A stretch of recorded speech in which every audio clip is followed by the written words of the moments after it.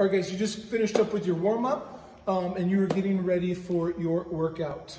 We are going to start off with some kind of extended Tabata, okay? So we're kind of doubling down on that Tabata. We're going to end up doing, there's 3 movements, okay? You're going to end up doing each exercise 4 times, but we're going to cycle through the movements like we did, I believe, at the beginning of last week. But it's going to be extended rounds. So instead of working for 20-10, you're going to work for 40-20. Ugh, gross. It's going to be nasty, okay? So you will do your alternating hang power snatch for 40 seconds, rest for 20. Double unders, 40 seconds, rest 20. Burpees, 40 seconds, rest 20. That's 1 round. You're going to cycle 4 times. Okay, let's have Jay hop in and go through some of these movements real quick, and then we'll talk about part 2.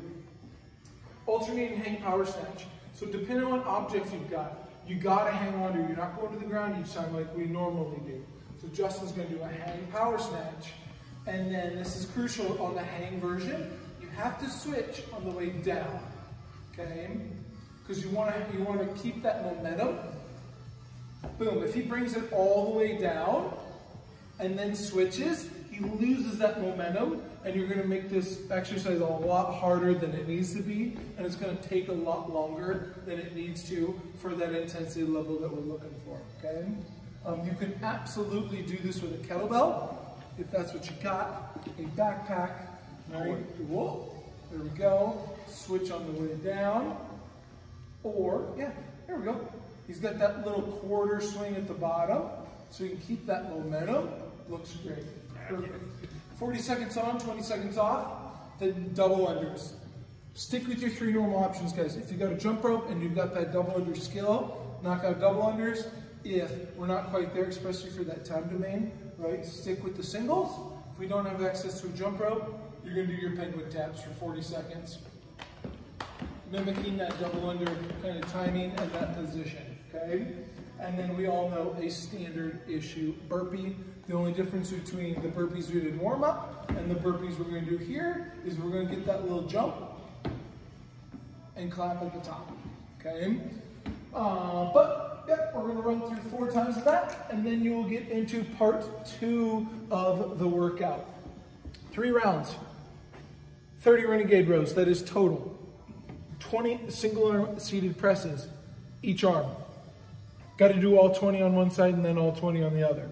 And then 200 flutter kicks. The most annoying thing about that is going to be counting, because it's going to be 1, 2, 3, 4, 5, 6, 7, 8, 9, 10, 11, 12, 13, 14, 15, 16, 17. Keep counting. Good sound effect. Fun part though, the good part, is you're going to get 90 seconds after or at the end of each round. Okay, so think of it as like intervals. You're going to hammer out all that work, rest 90 seconds, and then round 2, rest 90, round 3, rest 90. Let's have Jay hop in. Let's go through some of these movements. Perfect world. The world is not perfect right now, but in a perfect world, you've got 2 objects for your renegade rows, just like we normally would in class. He's going to be in that good push-up position. It's 1, it's 2, it's 3, 30 total. Now, world's not perfect. We might only have 1 object. Keep the object in place if you're going to do it with 1 arm and walk over that dumbbell and switch sides. Okay, add that little difficulty, right? If you've only got 1 object, right? Boom. Still 30 total though, okay? Worst case scenario, you only got a kettlebell. This gets a little weird. It's not perfect, but same thing. You're going to walk over and switch sides so the kettlebell stays in place. Your body moves around the kettlebell, okay? But no matter which version you do, it's 30 total.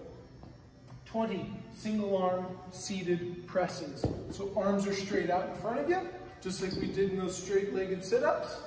20 presses on the right. Staying nice and vertical. Got to hit all 20. You absolutely might get to the point where you can't do 20 in a row. Still got to do all 20 on the right and then all 20 on the left. We don't need Jay to show us, but you can absolutely do that with the kettlebell as well, okay?